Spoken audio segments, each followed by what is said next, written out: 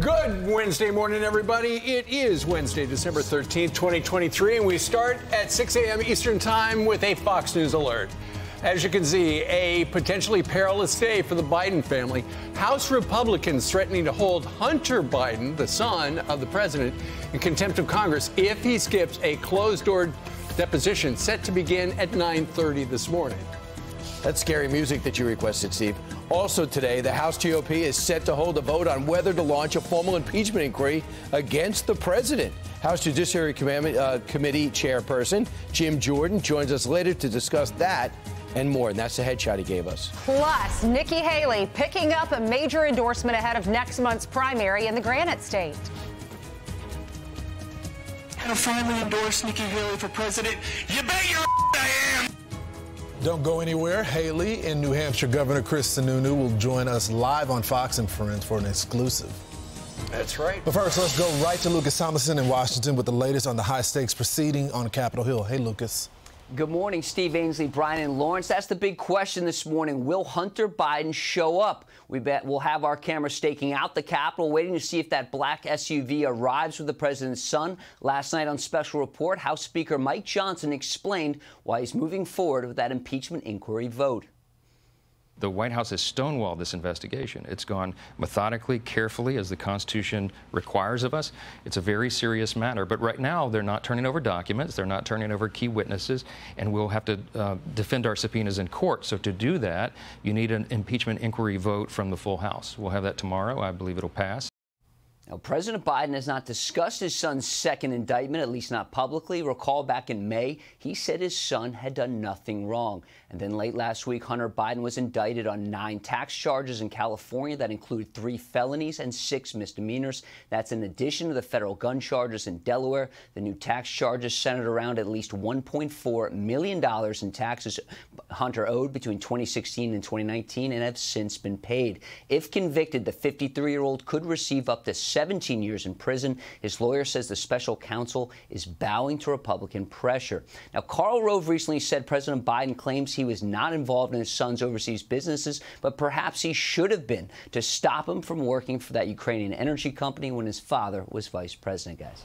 So where is he now, Lucas? He's somewhere in Washington. I mean, do we... He left California. He's in DC, so, I mean, right? that is an indication he could be coming today. That's right. If he flew all the way from Malibu, it's probably not to take a White House tour, guys.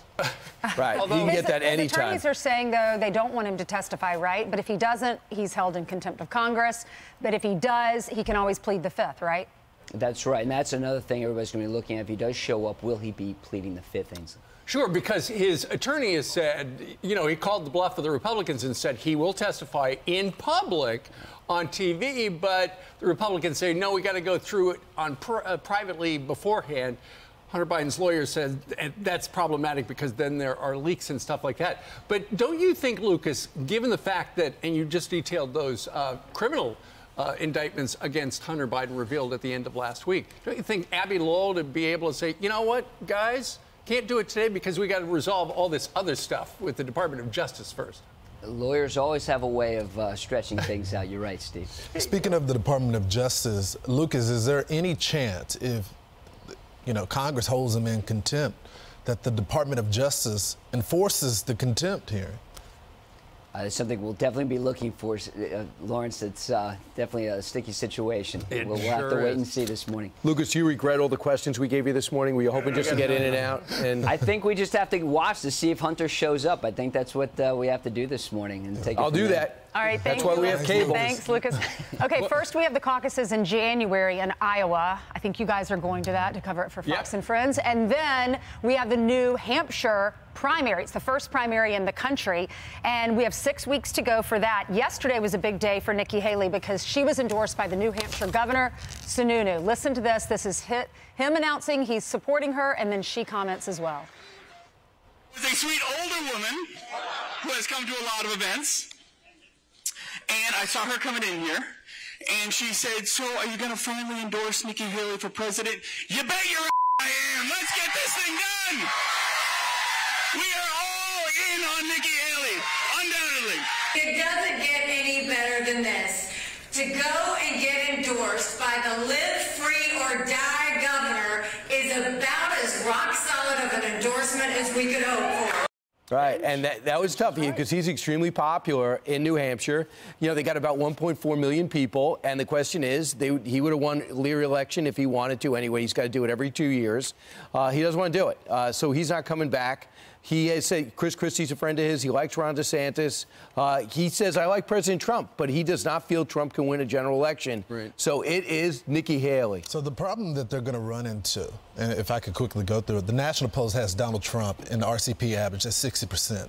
DeSantis is at 12%. Haley's at 12%. Right. Then you go to Iowa, Donald Trump is at 50%. DeSantis is at 19%, and Haley is at 50%. And DeSantis has that governor to endorsement. Exactly. Then you go to South Carolina. Trump is at 49%. Haley's at 19%.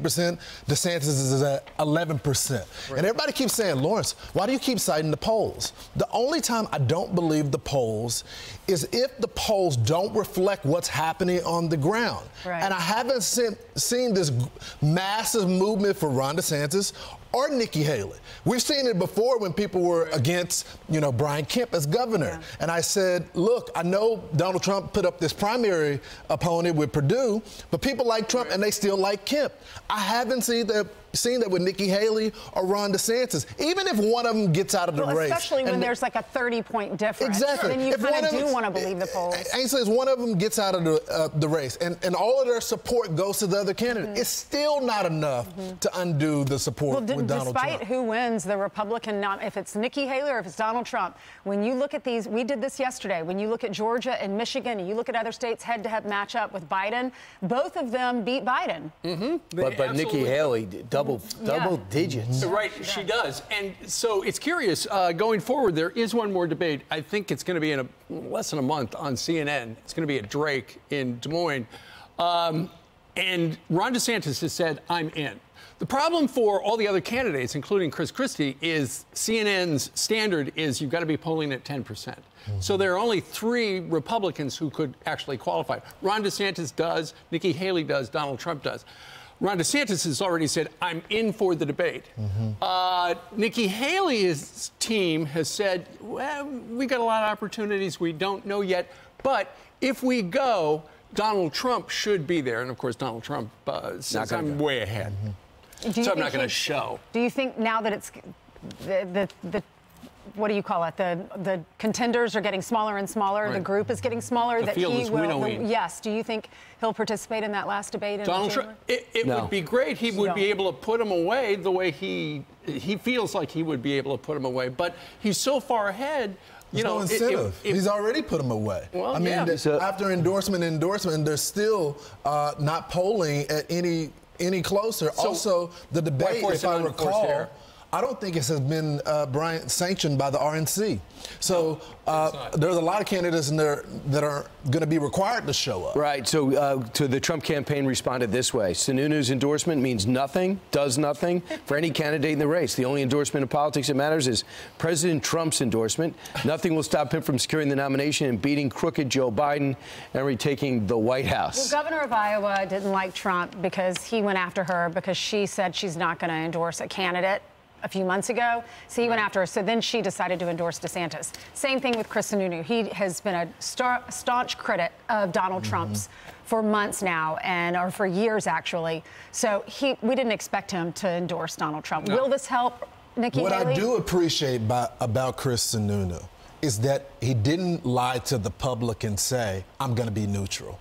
He made it very clear. He just was neutral. He said, look, I'm going to support someone at some point. I don't know when, but I'm going to do it. It's not going to be Donald Trump, but it's the person that I think is going to be best suited to win. You can disagree with him, but at least he didn't do what Kim Reynolds did and say, hey, I'm going to be neutral. I'm not going to do it. I'm going to do it like Chuck Grassley has already done. But, Lawrence, the big change from 2022, when Mastriano failed and Dr. Oz failed and Herschel Walker failed and Blake Masters failed, people thought Donald Trump and the rise of Ron DeSantis, people thought Donald Trump is beatable. Time has passed. He can't win the general. And now I don't know if you can make that argument when you have 5 straight major polls having him win not only the battleground states that Biden flipped, but he has him winning 4 or 5 points. I know how quick things can change, but you can no longer say he can't win. You have to also look at why Dr. Oz failed, why Mastriano did. Mastriano was so strict. No, you cannot have an abortion. Doesn't matter what the situation is, and I think that hurt Dr. Oz. That had nothing to do with Donald Trump. Right, no, but he forgot to campaign too, Mastriano, and raise money, which tends to work too. against you. Well, Dr. Oz's biggest problem was he was running for a Senate seat in Pennsylvania. He lived in New Jersey. I know he had a family home there, but that was the rap, and that is exactly how they beat him. See if Dave McCormick has better luck. I'm Steve Ducey. I'm Brian Kilmeade. And I'm Ainsley Earhart. And click here to subscribe to the Fox News YouTube page to catch our hottest interviews and most compelling analysis.